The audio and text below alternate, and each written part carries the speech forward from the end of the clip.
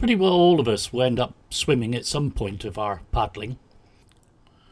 Importantly, in current that has any strength in it whatsoever, you should never put your feet down on the bottom. If they get trapped, the force of the water will probably bend you over, could even snap your leg, but actually fold you onto the river bed. The forces are enormous.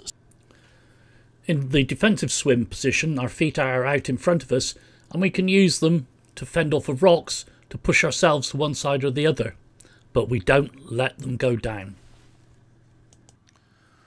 The swimmer is making a real effort to keep the feet on the surface, now angling the body slightly and using the arms to push backwards in effectively a reverse ferry to get on line for the next bit. Getting feet up, bum up in fact as well, through the little stopper, onto the front, and then swimming, and even a little rollover to finish. In this easy practice, a number of elements can be seen. The swim into the eddy, and then once on the eddy line, a roll over side, which sort of crabs you into the eddy. Our swimmer here is taking up a defensive position, feet first, keep them on the surface so they can't be entrapped. At this point, the swimmer is rolled over onto their stomach and is now going head first, in fact going across the stream. And this aggressive technique is really good for either avoiding something below you really don't want to be into, like a tree, or in this case, making for an eddy. And this is a very good example of the same thing. A defensive swim through the upper part of the rapid, and now onto the stomach, and look at the speed as he goes for the eddy, and right in at the top, gets him across the eddy line, into the eddy, and he's provided his own safety in reality. We have aggressive swimming, we have defensive swimming, and here the final part of the equation, a tuck. Because he's going over that drop, you don't want your legs out straight, because you'll go to the bottom like an arrow. If there's anything down there, loose blocks with gaps under them, you could easily get your feet trapped. So just dropping over there, tuck, through the drop, and then open up again to defensive, and finally some really good aggressive swimming to get into the eddy.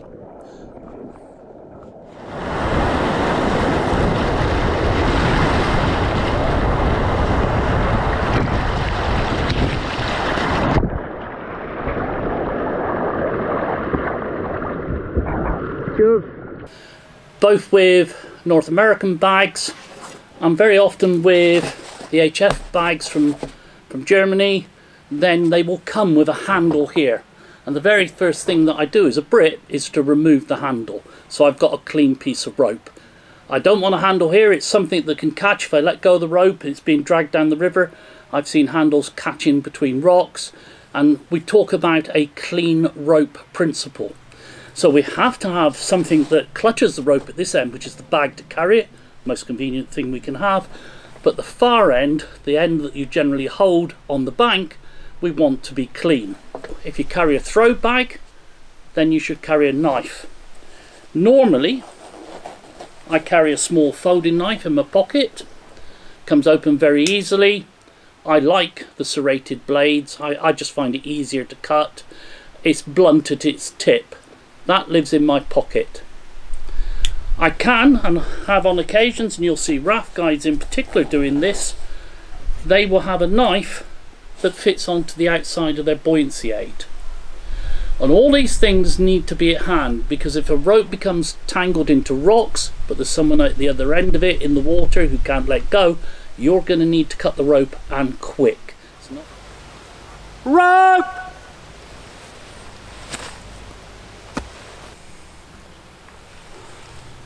Rope!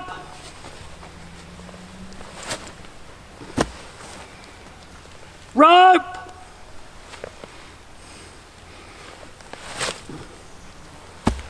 Yep. Go on, run. Rope! Rope!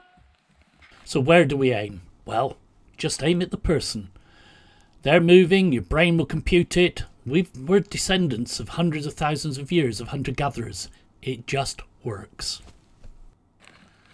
And before I throw, I will always have a target landing spot, a target eddy.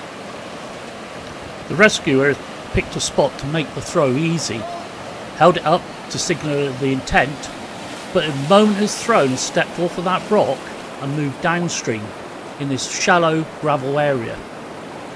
That has swung the swimmer into the eddy. This throw and move method works extremely well when the bank is clean. Here the swimmer is upstream of the canoe, a safe place, but if they are heading into danger, they should swim clear. Now the thrower is dealing with the swimmer, their paddle and the canoe. By moving quickly down the bank, trying to keep pace with the swimmer, the rescuer can either pull in, or in this case is actually moving further inland to begin to pull the boat into the side. Two other rescuers are moving quickly to assist. There's been very little strain on the rescuer or the swimmer. The canoe and the swimmer now are safely at the bank. Even though we train ourselves and others to shout before throwing, it's the signal there that really tells the person in the water. Their ears are getting buffeted by the water, they're not going to hear a lot. The visual signal is important. Having got the rope, you must not in any circumstance wrap it around your hand. Be easy for it to lock and you not be able to release it. The rope could be the thing that holds you underwater. You will then need to let go. And if you have the time, then you can tuck the rope under the outside shoulder. This will put your body at an angle to the current, into a reverse ferry position in fact, and it will push you to the bank more quickly. Here we're going to use a vector to change the direction of the pull, and that's here with the red tape. The rescuer should at this point be stepping down into the shallow water onto the gravel, but they're a bit mesmerised by the swimmer. But the backer-upper in blue is got there and is actually forcing the move and making sure they don't get pulled on. The swimmer is being held by the yellow rope. The red tape and its carabiner actually change that direction and allows the swimmer to be swung in more easily. Right. On the bank, the thrower will tend to break the rope with his hand grip. You can see the rope actually goes through two right angles, and that allows us to put a lot of braking force onto the rope. I can lean back into the rope, but if it becomes too much and starts pulling me upright and forward, then I need to release. I let it run cleanly through my hands, I don't try to slow it, and then as the person bobs back up, I will actually then reapply the two right angles and start holding again. Here the people holding the rope are at the top of a steep bank. So the rope now is passed under the one armpit, round the back and across the opposing shoulder, and the person is held in place by the second person.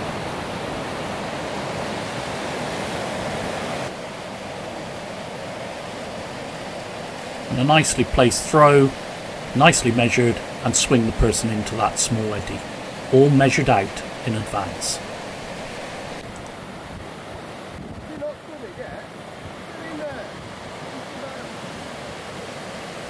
Same scenario, but this time we've got a vector, throw bag, the yellow rope, that will pull the person quickly into the eddy. Note that the yellow rope is only attached via a carabiner and it's there to slide. There is no knot. An alternative hold, rather than go under and over the shoulders, is just to go straight around the waist and be held. Again, the person being held in place by a second. You're not always going to have back up a second person when you do a throw, in which case you're going to have to manage that force yourself.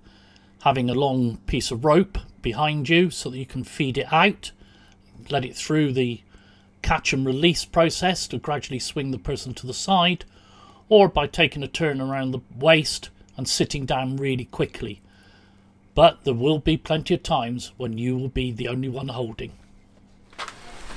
Repacking the throw bag, we need to do this very systematically. There are various tricks, but basically we're just going to push the rope in bit by bit. every now and again I'll press it into the bottom of the bag. Now that's quite awkward, so what I can do is run it over shoulder. It's easier if it crosses behind me because then it stays on that shoulder, and then I can just push the rope in like so. I can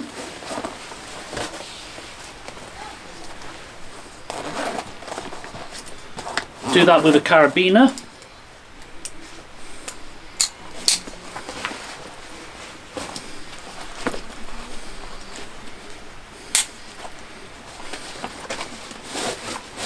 And that, I must admit, I prefer if the rope is soaking wet.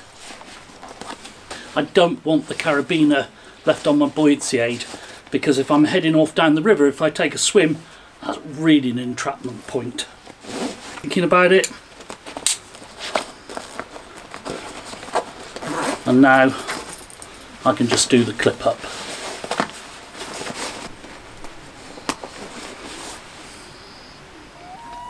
Thank you for watching. If you've enjoyed this video, please comment or press the like button, and of course you can subscribe. My own book, Canoeing, is available directly from myself or from Amazon and other retailers. You can support the channel, if you'd like, by going to buymeacoffee.com. The link is also in the description below this video. Thank you very much indeed.